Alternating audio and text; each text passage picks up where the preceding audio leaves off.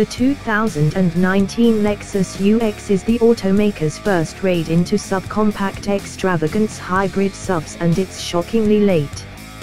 Opponents from BMW and Mercedes-Benz like the X1 and GLA have been around for quite a long time. The 2019 UX was justified regardless of the cause, at any rate as far as its styling. Its emotional styling begins with the brand's Mark axle grille configuration in advance that sets with a hood that gives more deception of length than is truly there.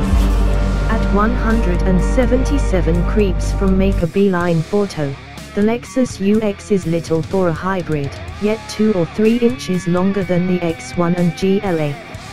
Its last part will earn the most grounded responses, however, with a LED light bar that runs the width of the rear end and comes full circle in either end with sensitive balance is not by any means reminiscent of 1950s Detroit press, fortunately. A discretionary F-Sport bundle includes a one-of-a-kind body unit with updated front and back guards and 18-inch wheel setup of the standard 17-inch outline. Inside, the UX is more nothing new for Lexus, which is to state that it's occupied yet amicable. The hybrid's profound dashboard seems to interface with its hood, giving a remarkable view out from the driver's seat. Rays situate travelers aren't dealt with too much space.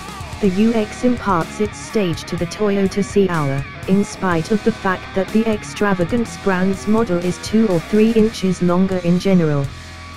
The UX will be accessible in 2 designs, UX200 and UX250H, the last signifying its crossover electric powertrain.